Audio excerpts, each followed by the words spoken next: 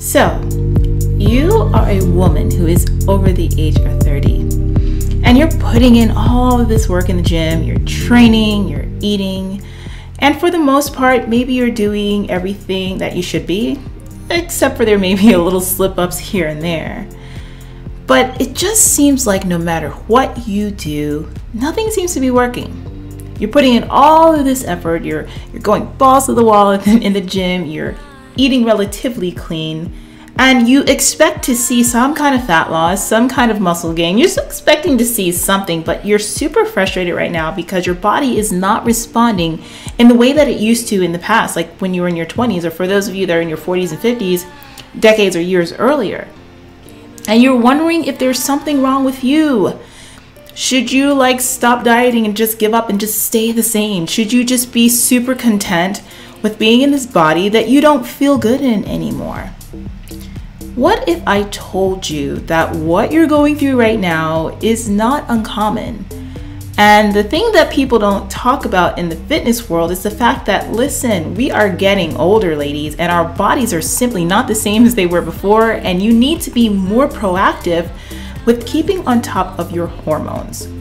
So maybe you do that, and you go to your doctor and you ask for lab results. And they look at your numbers and they tell you, hey, there's nothing wrong with you. You are fine. You are normal. But you don't feel normal. Your body doesn't feel normal. You know that something is not right and you want to get to the bottom of it, but you feel like, my gosh, nobody is listening. Well, I want to tell you right now that I know the situation that you're going in and I'm listening to you. And today, I want to share with you some facts, some information, and some really important concepts that you need to grasp about your hormones and why your hormones are the driving factor behind the change that you need. But more importantly, today, I want to tell you exactly what lab values you need to be asking for your doctor that you sometimes will need to fight for and take a look at to make sure that you are fully functional and that your body starts to respond the way it should, and then you can achieve the body of your dreams. First of all, if this is your first time here, I want to welcome you back to my channel, welcome you to my channel. And for my returning subscribers and viewers, I want to thank you so much for sticking with me and welcome back. You know we're going to be in gear for a really in-depth conversation, honey, because you know how I am. So girl, go on, get you some popcorn or whatever, get your next meal, get a glass of wine or water, whatever you, protein shake, whatever you have on deck, because we're going to be talking today. If this is in fact your first time here, make sure that you hit the subscribe button and then you click the bell notification so that way when I go live, because I go live a lot, I also do premieres a lot, and when I have new videos, you simply do not miss a thing. And even if you are a returning subscriber, go ahead over to that button and press it anyway. Make sure that you're getting all notifications so you never miss a single thing.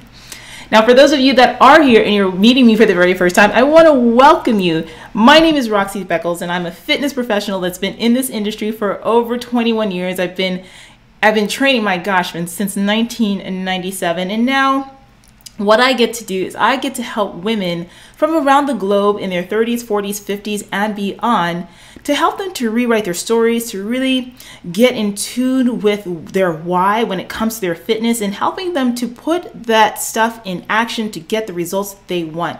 We have a deeper conversation about fitness here on my channel. And as you can see here, this is an old video of me back in my heyday of bodybuilding. I'm a former IFBB pro who had the opportunity to compete at the Olympia. And my gosh, it was some of the best times of my life. And what I want to tell you though, guys, before we start up is I want to have you stay to the very end of this video because I have a free gift for you. A masterclass. I've been talking about it on all of my videos so far because it's that good and I know it's going to help you. And it's called Your Best Body Yet. And in this masterclass, I'm talking about 4 crucial shifts that every woman needs to make, especially those of you over the age of 30, over the age of 35, over the age of 40, over the age of 50, who are trying to get their bodies back, trying to get back in control. Honey, it's not about your diet and training right now. That is the 3rd shift. There are 4 shifts that you need to make to really see your goals become your reality. Stick to the end of this video because I'm going to tell you how to get into this class because it's totally free.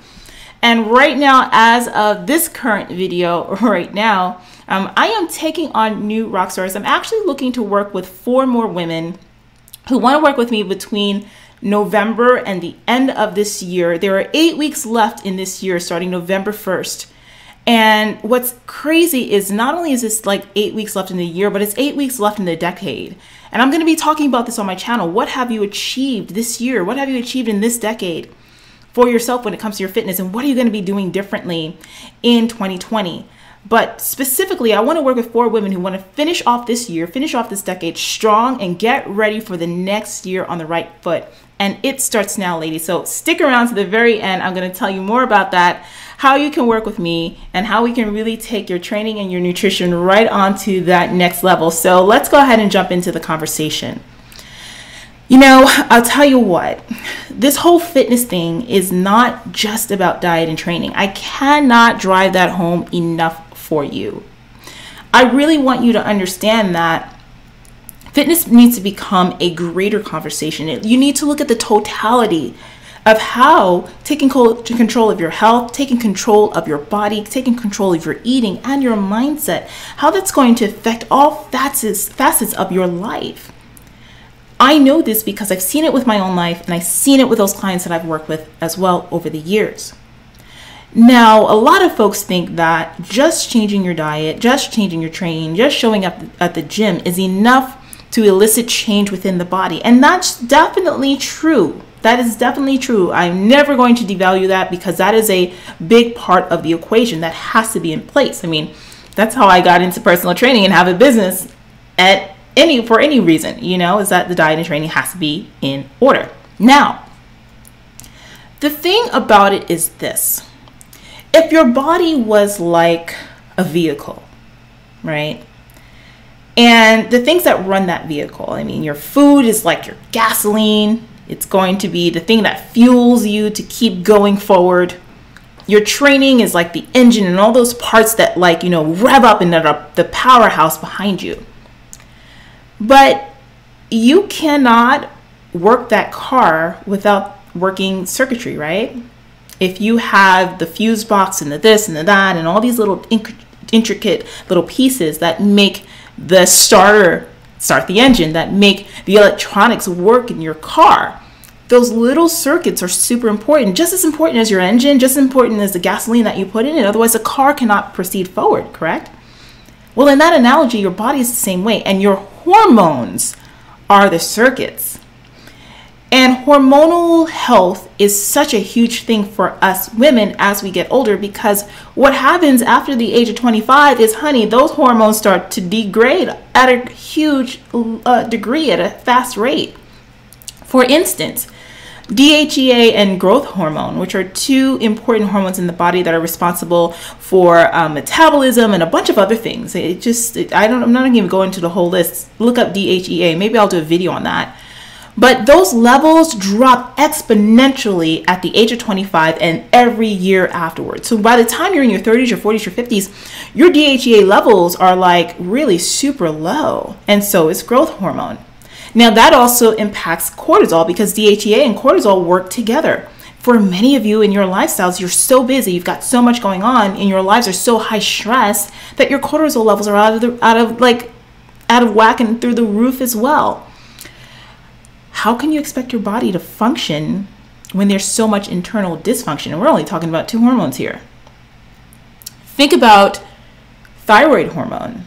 For a lot of you that seem to have a very sluggish metabolism, you hold on to body fat, everything that you eat sticks to your body. Well, you could have an underactive thyroid, and that's a very common thing for very many women after the age of 30.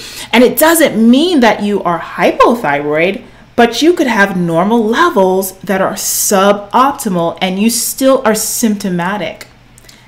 That's the problem for a lot of folks when you start to go to your doctors to get these numbers checked, and then they tell you there's nothing wrong with you, but you are symptomatic like a mofo.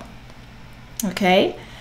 Now let's talk about your sex hormones. We all know as women, as we age, our estrogen levels are like on the decline from the time you start your period.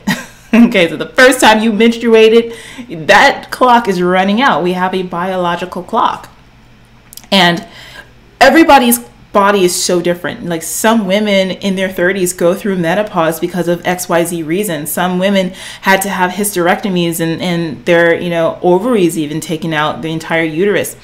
Some women may go into early menopause and things that just really affect you. Some women are dealing with PCOS. But you don't know until you check. And when your estrogen levels are out of whack, honey, that in your body, if it's high estrogen, your body puts on fat in your hips, your butt, your thighs, sometimes in the abdominal area as well. But the gynoid fat patternings is what you're going to see with a lot of women. So if you have a lot of fat, excess fat in that lower half, you might want to see where your estrogen levels are, and you might need to start supplementing with progesterone or getting your numbers back into play. As you get older, testosterone levels increase for those of you who are in menopause. That's why you see that belly coming on and you gaining weight in the middle. So it's going to be very important for you to know what your levels are and to start learning how to ask for them and how to read labs. Now, I'm not going to go into the conversation today about what the values should be, because that's a separate conversation. And what I might do is go ahead and do individual series for each of these hormones that we're going to talk about today and optimal levels and the best ways to test them.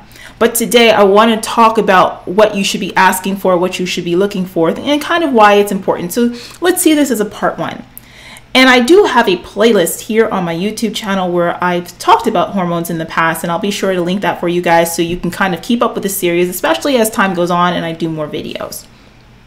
So the first hormone that I want you guys to really stay on top of is thyroid hormone, thyroid. Now, the important thing about thyroid testing is that when you go to the doctor, your doctor is going to look at two values for your thyroid, and those are not going to tell you a dang thing about how your thyroid is functioning. The first thing they're going to look at is TSH, which is thyroid stimulating hormone, and the second one is T4. So TSH is a hormone that the brain releases, and it goes on over to your pituitary gland. And when it hits the pituitary gland, it tells the thyroid, tells it like that, just go ahead and tells the body like, okay, thyroid, wake up. We need some thyroid hormone and we need you to release T4. So that's why they look at those. Is the pituitary gland getting that signal from the brain to say release thyroid stimulating hormone to go ahead and tell the thyroid to release T4?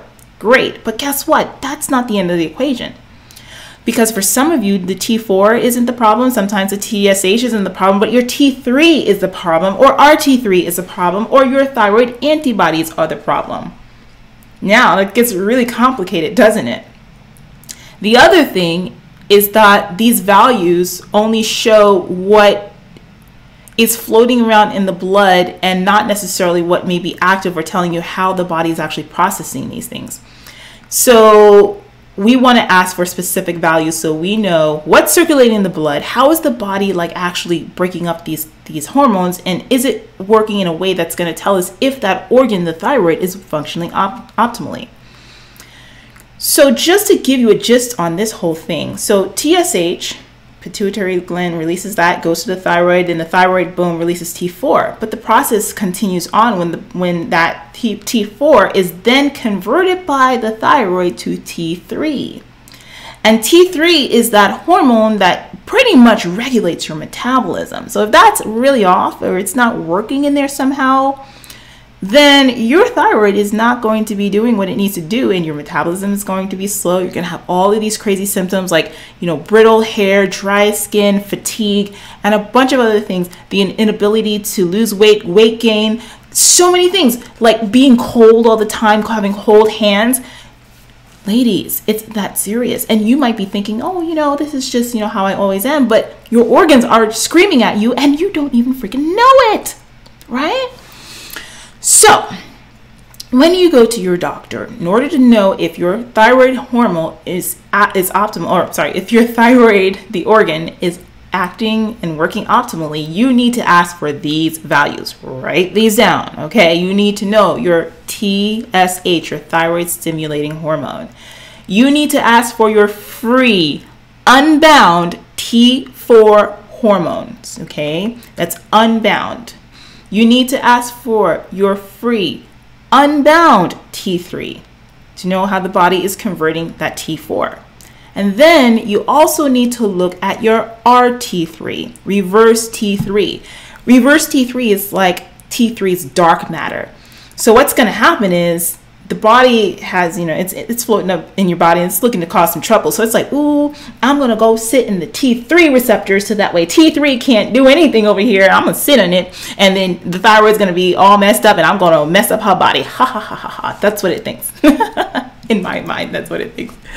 So you need to make sure that your RT3 levels are a certain level, on the lower side, so that way we know that T3 can sit into the receptors it's supposed to and affect change on the body in the way that it's designed. So TSH, free T3, free T4, and RT3. And for some of you, you also need to check out your thyroid antibodies as well to ensure that you don't have things like Hashimoto's or Graves' disease and a bunch of other things that can be affected by the thyroid antibodies. 5 values, ladies. And if you're not getting all 5 of those, you have no clue with how your thyroid is functioning. So if you've had labs in recent, weeks or the last month or so, and you went in specifically because you thought there was something wrong with your body and your doctor is telling you that you're normal and you only have 2 values, you need to go back and request those values. Now, here's the other tricky thing about this, about the thyroid specifically, and this is why I want to spend a lot of time on it.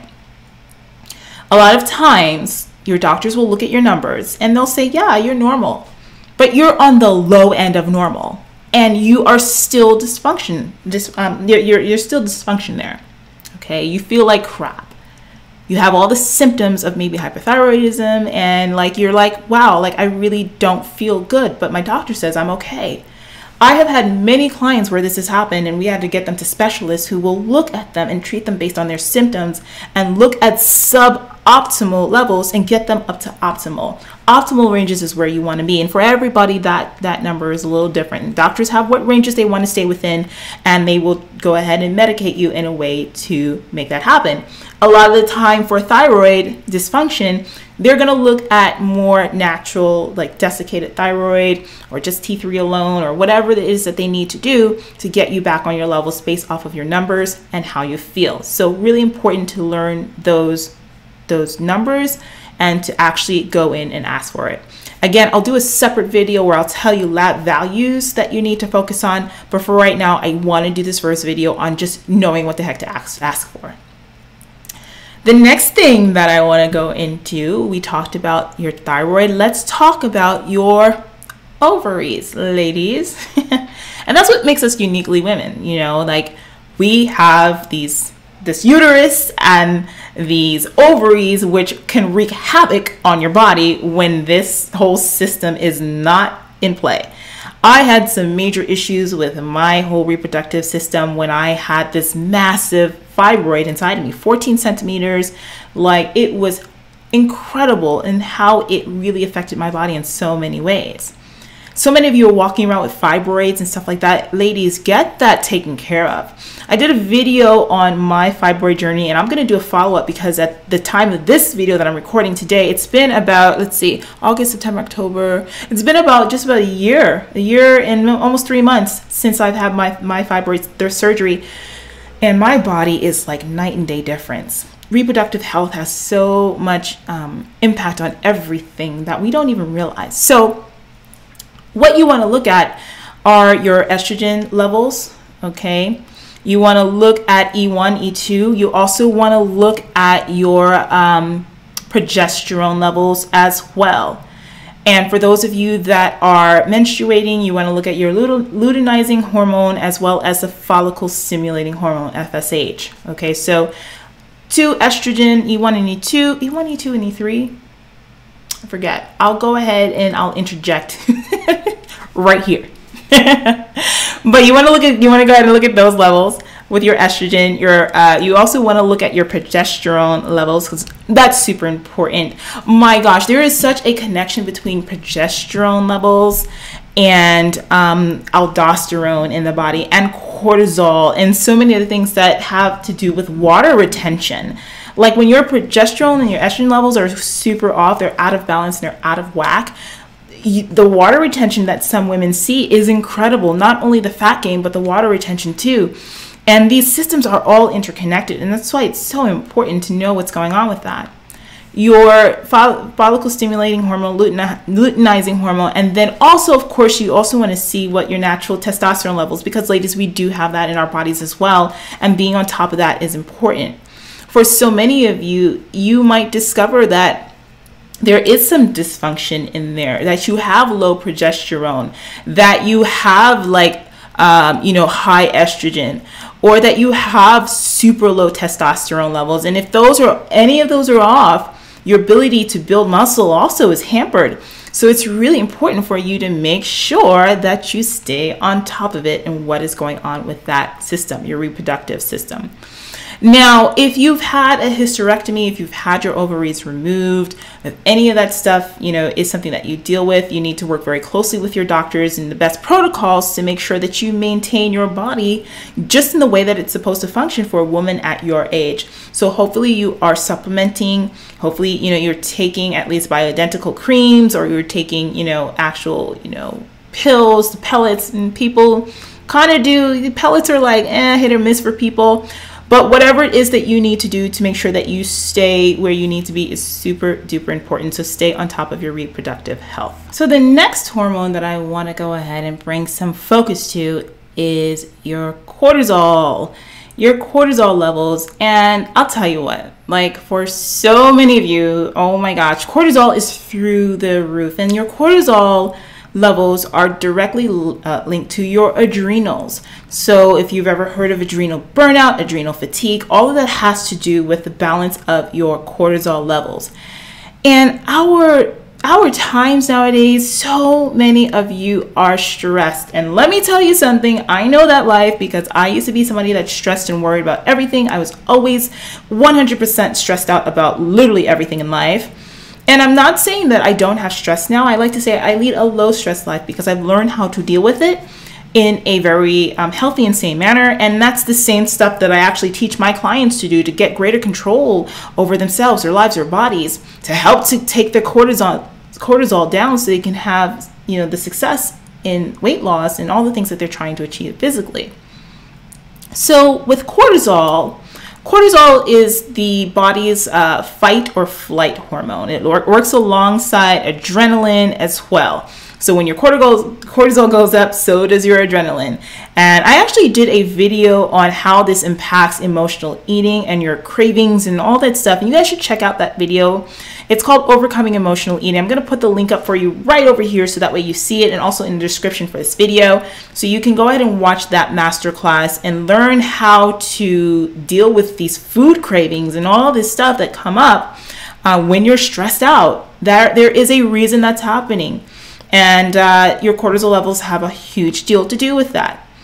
So as the body gets more cortisol, it forces into that fight or flight system. And you're not supposed to be in that all the time. But our lives in this century, in this, society that we're in, forces us into that kind of existence on a daily basis. And so your cortisol levels need to be in check. How do you get them in check? Recovery, sleeping, being really super active about your environment. Sometimes supplementation can also really greatly help. But again, I did a video on cortisol, and I'll put the link for that one specifically where you can watch that. And I'm going to do a follow-up in the next couple of weeks on this topic as well. The best ways to check your cortisol levels, and cortisol works along with DHEA, so it'll kind of get you to see that. But the best way to check your cortisol levels is by doing a saliva test, a swab test throughout the day. Because the way that your body is supposed to work, and your cortisol also works with your circadian rhythms. So the way that the body works when it comes to cortisol is that cortisol levels tend to raise around, let's say 3 a.m. or so. They start to raise up. And by like early morning, like around like 6 to 7 a.m., that's when it's supposed to be kind of at its peak point. And that's when you start to wake up. If you've ever been one of those people that like naturally wakes up in the morning at a specific time, a lot of that has to do with the rise in cortisol. So then cortisol peaks in the morning, and then throughout the day, it's supposed to fall, and where it levels out through the end, by the end of the day when you're supposed to be sleeping and recovering. For so many of you, that system is way out of whack. So like in the morning, your cortisol levels could be down, and then they rise up throughout the day. And at night, you're like this. You're like one of those people that's like always awake at night. You might want to check on your cortisol levels because they probably are out of whack. And for some of you, they are flatlined like this. And if those levels are not right, honey, let me tell you something. That belly fat, that's when that belly fat starts to come on. And that's when you start having some issues with weight loss and fat loss and a bunch of other things. So getting your cortisol levels are so super important. So you want to go ahead, get a saliva test. Now, sometimes the doctors don't necessarily do saliva tests. They do serum cortisol. The problem with serum cortisol is that you're not seeing the levels throughout the day, because when you do the saliva test, you have to do it in the morning, mid-morning, mid-afternoon, and then at night. So you get to really fully see how those levels are going throughout the day. When you take a shot or when you get a needle and you're testing serum, okay, it's only that one little speck in the day at the time that you've taken it. And so it's not really a full picture on how your adrenals are working. You can see if your doctor does saliva testing, but they also have saliva testing, saliva test kits that you can buy nowadays on Amazon. And oh my gosh, I've even been in Target. The Target that's by me, the one that's over in Beverly Hills, they have this whole section of test kits, like for everything you can think about, like food allergies, vitamin levels, cortisol, like it's incredible. Even the like 23andMe and all that stuff.